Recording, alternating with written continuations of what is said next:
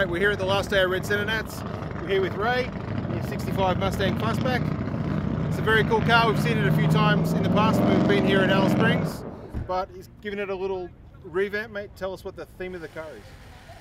I recently restored this car, took it off the drag strip where I used to race Super Sedan, and I built it now this time to be like a day two muscle car.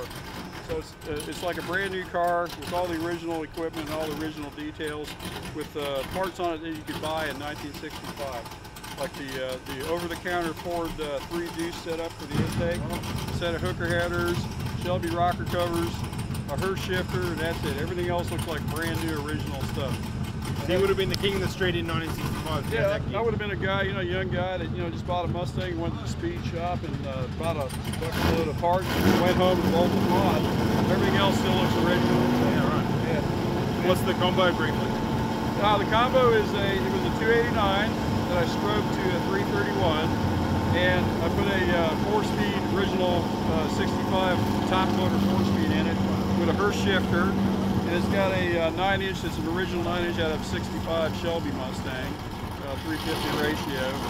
And these rims here are a new, like a reproduction of the 60s style mags you could get back in the day. They only just came out. So I had to get the old style rims as well, and the tires as well.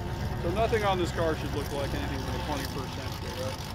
And it's got a nice dual stainless steel grill exhaust on it, looks fairly stock. So just trying to keep it subtle but fun to drive. And today we found out that it goes very well with the drag strip, even though it's supposed to be a street car. It's still good on the drag. I was surprised myself by getting into finals today. Yeah, couldn't believe it. 5 runs and 1 loss, and it went faster than I anticipated.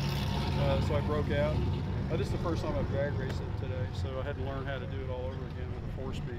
A lot harder than the old automatic. Yeah, so. Especially to be consistent. No, yeah, it wasn't consistent, but the other guys made a lot of mistakes to help me out. And how fast did you go? I got to 13.1 at 103 miles an hour. Awesome. Yeah. Thank you. It was raining mostly. And did you change rubber or still I street put rubber? my slicks on and I opened up the headers. Yeah. So that's all I did to deviate from street.